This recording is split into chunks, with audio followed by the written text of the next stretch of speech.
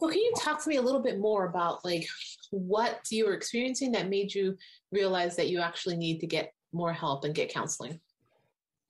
Probably the most striking thing was anger. This most striking emotion.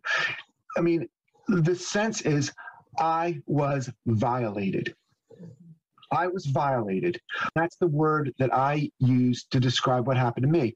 I had someone testify against me who lied, who out and out lied, and people didn't care about that. And I firmly believe in the truth, and I believe in facts and evidence and so forth. And you can't just make your argument based on what you want the results to be and ignore the facts. So that was horrible for me. I had such anger in the first case that I was sued for something so ridiculous. How can you sue me for failure to diagnose a brain tumor outside my specialty? And one of the things I preach to other physicians is when you get sued, you have to recognize this is not about you as a physician. This is not about your skills. This is not about your sense of self-worth. This is a business proposition. After having gone through these experiences and, gotten sued, because 3 times, how did that affect your practice? And how long did you continue to work as a rheumatologist? You mentioned a couple things already in terms of you stopped prescribing narcotic medications, but what are other ways that it affected you in your practice? Well, the first thing that happens is you become very suspicious of patients. You start worrying, is this patient going to sue me? What if they have an adverse reaction to this medicine I'm prescribing? I know it's the right medicine, but what if they have an adverse reaction? I can't guarantee they're not going to. So all of a sudden, people that you are sworn to help, you wonder if they're your adversaries. So it creates hostility. There was one patient in particular who comes to mind who came to see me a short time after this autoimmune sensory neural hearing loss case settled.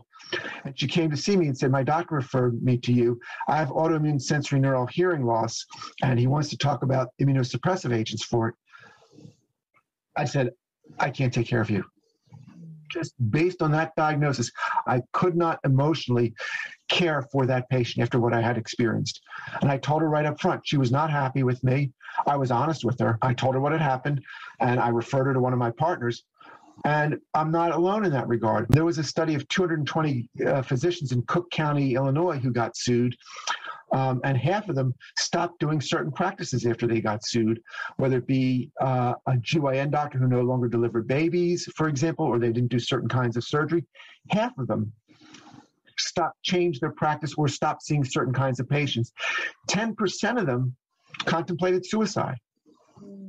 And these were all lawsuits that these physicians won.